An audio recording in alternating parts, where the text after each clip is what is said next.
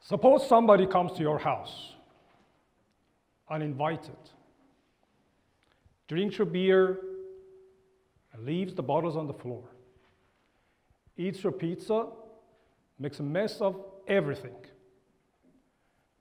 uses your toilet, and doesn't flush. This happens today at our beaches, protected areas, and national parks where wildlife lives.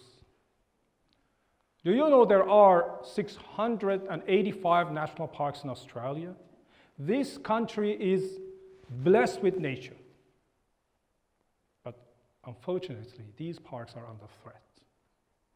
Imagine Australia without camping, bushwalking, wildlife, and picnics in the park. What kind of Australia would that be? Littering, in particular plastics, is destroying our natural environment. Do you know how long it takes for a plastic bottle to be decomposed? 450 years. But how long does it take to be disposed of properly? Just 1 second. While the government spends millions on bins, people ignore them.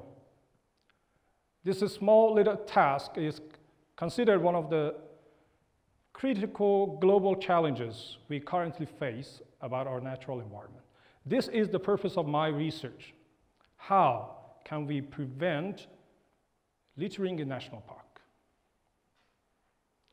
To respond to this question, I proposed an integrated framework, taken mostly from pro-social behavior theories for the development of litter prevention strategies. And I found out much littering behavior occurs when people are not fully aware of the consequences of their actions. They don't know the litter they drop can pose a serious threat to plants and animals in the park. They don't know the litter to throw away could end up in many other places, like oceans, and ingested by marine animals. My key message is this: a national park is a big place to keep clean. Therefore, to keeping it clean is everybody's responsibility. Thank you.